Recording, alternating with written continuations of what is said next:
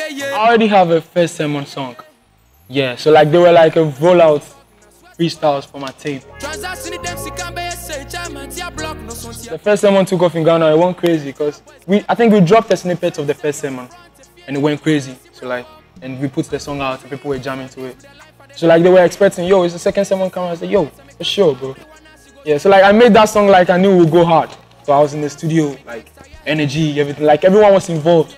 So just like the feeling that song they give you, same feeling was having in the studio. Because we made the song like we knew we would go global.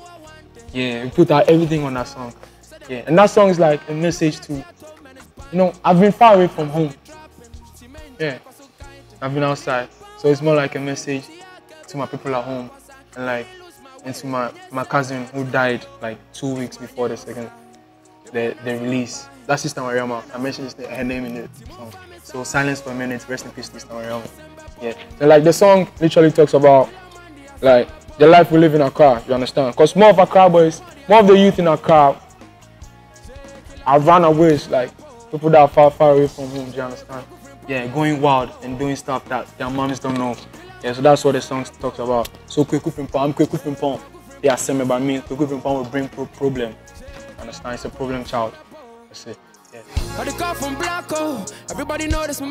So with Burna jumping on the song, I got a call from Burna's team. Yeah, I think Kimani. I'm very sure Kimani. He called me on video. And was like, Burna, yo, Burna loves your song. Charlie, your man, they jam the song out from studio, they come say, yo, this hard. So like the second time he called, Burna was in the studio with him. So Burna took the phone with vibing. And like our first talk wasn't about the song. Your man was advising me, you understand? I was like, yo, it's crazy. So it was later that we talked about the song, jumping on it and everything. Yeah. And he was on tour when he recorded that song. He sent me the whole vocal. I said, Baba, I like this. Crazy. It's a black hole, a touchdown. Crazy. Happened like this.